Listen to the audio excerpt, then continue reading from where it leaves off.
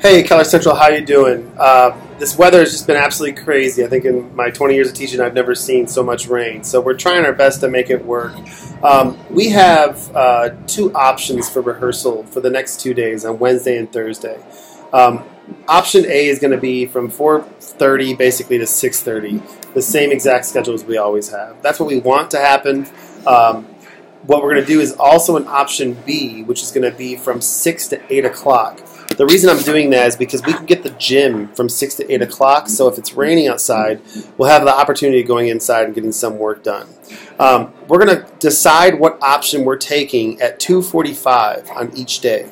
So tomorrow at 2:45, you're going to get a message from me saying option A or option B. Same thing for Thursday.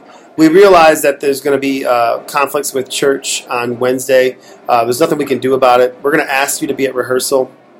If you can, we're not going to hold it against you if you have a church obligation. But if you can make it to rehearsal, if we take the option B thing on Wednesday, please do that for us. So that's the best we can do for the next 2 days. We'll keep you posted on the game and all that kind of stuff, and try to keep our kids dry and warm. All right? Thanks a lot. Bye.